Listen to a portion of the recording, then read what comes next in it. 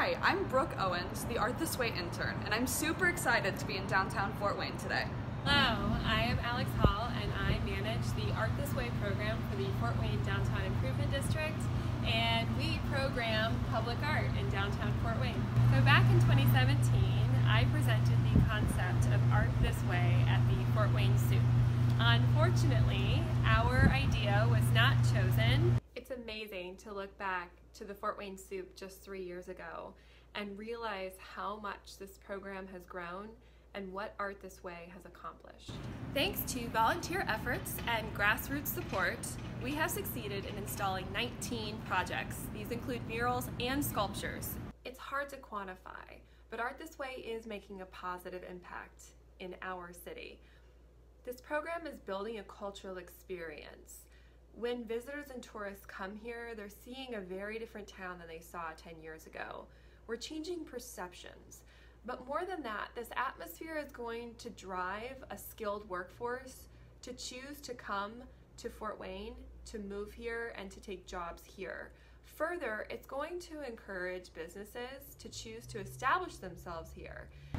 Through the Art This Way program, we have implemented alley activation projects, and through partnerships with the city and local businesses, we've created spaces like the Porch Off Calhoun and the Hello Mural Alley, like the alley I'm standing in today.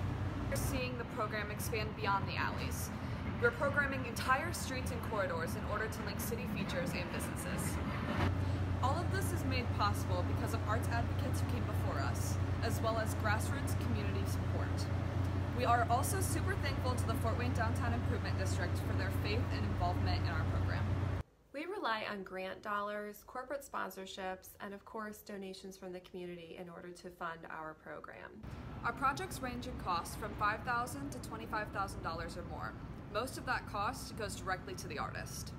Part of that Art This Way expansion, we have left the alleys and gone into those corridors to link spaces. Specifically in 2021 and 2020, we've been focusing on the South Harrison Street corridor, which is going to link Promenade Park, the Landing, our downtown business core, all the way to the Tin Cap Stadium. This means implementing seating, lighting, and public art all along this stretch. What we hope to see in 2021 is the addition of some seating for Suites on Main and Coney Island. The location for this is not yet set in stone, but we are working with 2 potential sites. And with both sites, we would like to install a mural in conjunction with that outdoor seating. Right now, we do not have any funding for the public art component of this project. And what we would like to do with our Superstars Award is contribute it towards the public art that would go into that seating activation zone. We hope that you'll consider supporting the Art This Way program during this Super Star Tournament. Thank you so much.